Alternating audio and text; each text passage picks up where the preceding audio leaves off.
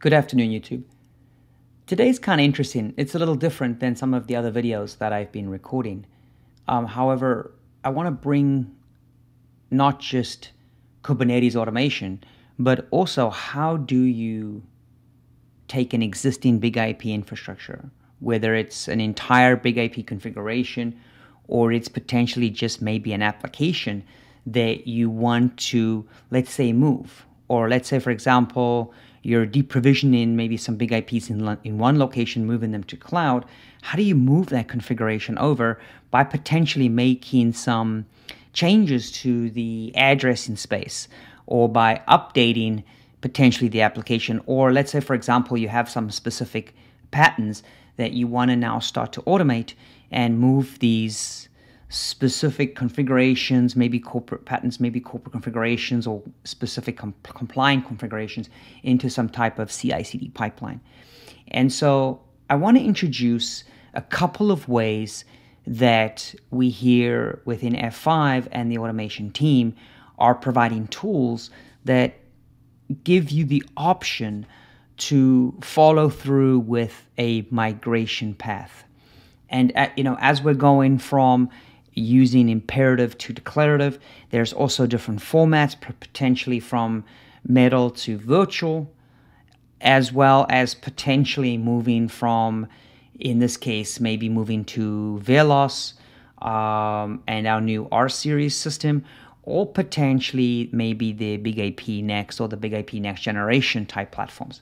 And so these are the systems that are definitely going to be part of the migration strategy moving forward. So it's a really good time to start looking at these tools and this tooling now so that you can start to get familiar with them and potentially start to maybe proof of concept them or start to utilize them in your environment. So I want to introduce you to a tool called Journeys. And really what Journeys is it's designed as an migration utility tool. And when we talk about migration, it's a little bit different than some of the components actually within the tool. And I'm going to introduce you to a couple of other tools. And then there's a really cool 9-minute demo presented by Roman, my colleague, that I'm going to add to this. And so just a quick intro. So Journeys is this application designed really to assist you with migrating or migration of a big IP configuration to a new device. And what's really cool here, you can do a full migration, or you can do I call it like an app to app or an app service migration. So it really depends upon kind of like how you want to do this. Sometimes it's maybe easier to do an app service migration because there are specific dependencies there. And so when you can do this app migration, maybe you can move to something like AS3. So you're going imperative to declarative. You are using this tool Journeys to consume what's on big IP and represent it into a platform where potentially you can make some changes and then have that represented as either a JSON declaration or have it then configured and posted to a big IP itself. And the tooling is really there to help you. So how do you find these tools? This tool right here is Journeys, and Journeys is off F5 Dev Central. So if you actually go to F5 Dev Central and you look for Journeys, you will find this tool. And it talks a little bit about some of the information really to do a full migration.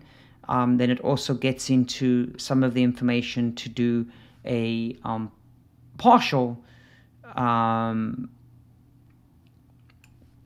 where you want to do an app service migration, right? So for example, you can load your UCS file and then you can kind of follow through. There's different ways to configure the objects, etc. And there's going to be a really cool demo that's going to go into this a little bit more about how to load this environment and then utilize this environment within your environment to make that migration. So how does Journeys do this? So Journeys uses a component of a different tool, which is also on F5 Dev Central. And this tool is called the Automation Config Converter.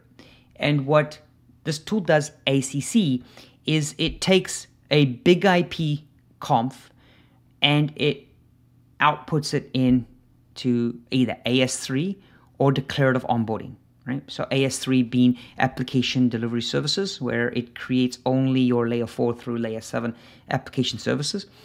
DO is more of your onboarding, kind of like your VLANs, maybe your network self IPs, etc., etc. So you can use ACC as part of your migration if you want, but ACC is only a converter, and that's really what's important here. So the two tools put together, ACC and Journeys put together, provides the full migration. Where if you just use ACC, it only provides you a conversion, right? So you're inputting big IP conf, you're outputting AS3 JSON. It's like for like, what goes in, kind of what comes out in a different format. And then you can then make those changes yourself, or work with your professional services team, or work with your F5 sales organization to help you with that. Or the other option is to use Journeys, which has that self-service portal that can kind of guide you through the change. So please watch the video and let us know if you have any questions, and that will provide you with a lot more guidance on how to achieve a full migration or a per app type migration. All right, so here we are on the F5 Journeys GitHub page, where we're gonna go through the README file and navigate to the section about installation of the tool. So here I'm clicking on Journeys installation, and the first steps is to clone the repository. So here I'm on a Mac, so I'll go ahead and copy paste those two commands, which will clone the repo, and I'll just follow the different steps where we're going to create a directory which will be used to store the UCS, the big IP configuration. And then here we have a .env file, which where you can see, the definition of that working directory you can customize eventually. We'll go ahead and do the Docker Compose pull, which will grab the images from the Docker Hub into your laptop. So this can take a few minutes. I did speed that part up so we don't keep watching the screen forever. All right, and then when that's done, moving on, we start the Dockers. So here I just run the Docker Compose with option up, which will create the different containers and get everything up and running. You can do a Docker PS to look at the Docker running on your laptop, and you can see here it's all up, and then the last step, here I'm showing you the images by running the Docker images command.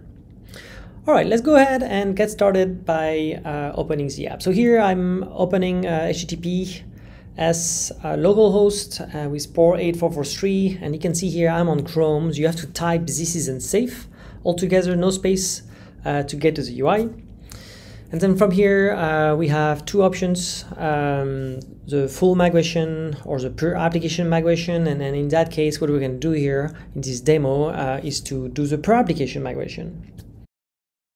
In this demo, we're going to use the big IP version 13.1 as a source configuration.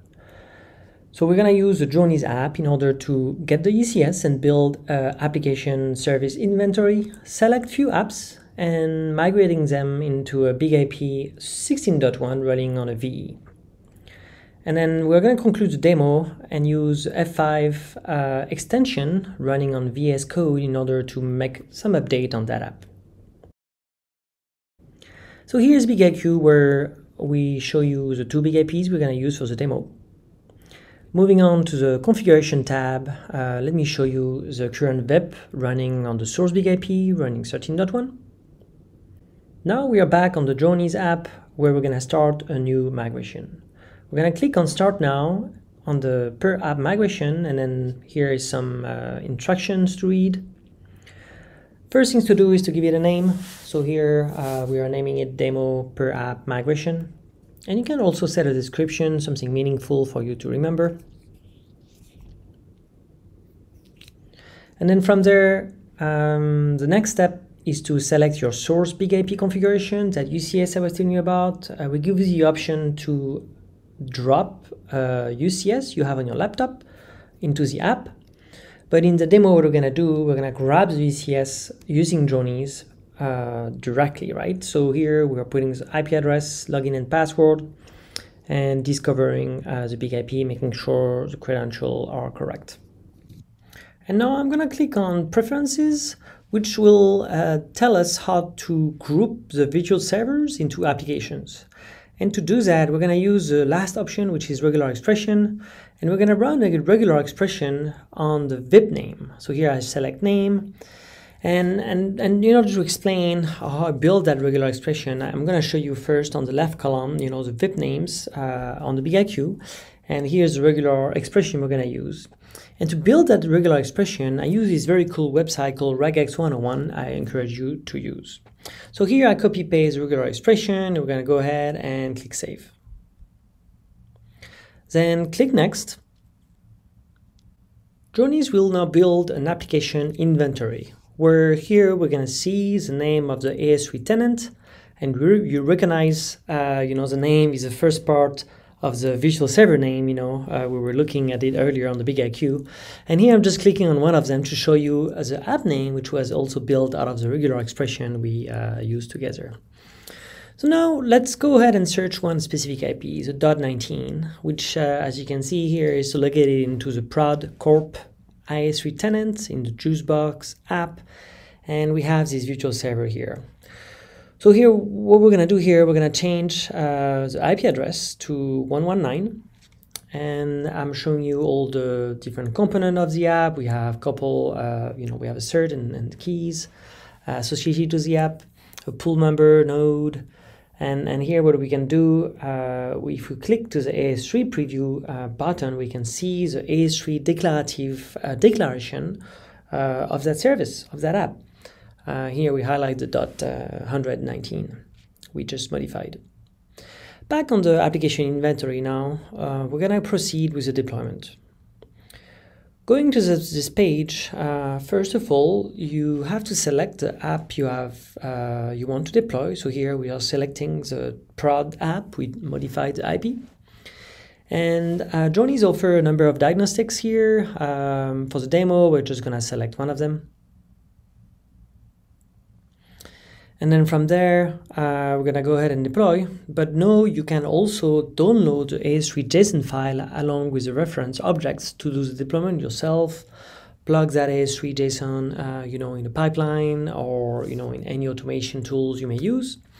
But here you can use the tool, the Journeys tool, in order to deploy that AS3 app. So here we are setting up the IP address of the BigIP as well as the IP address of the BigIQ, and credential as our BigIP is managed by BigIQ. So let's go ahead and deploy now.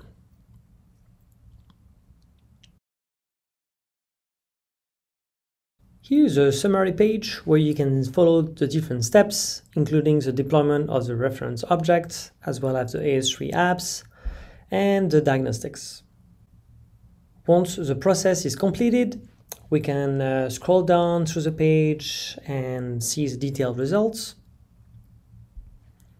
And now, moving back on the BigIQ side of things, where we can see our application service deployed on the application dashboard on the BigIQ. So here I'm just looking at the configuration tab in the BigIQ and look at that AS3 app we just created here today on the VIP 119.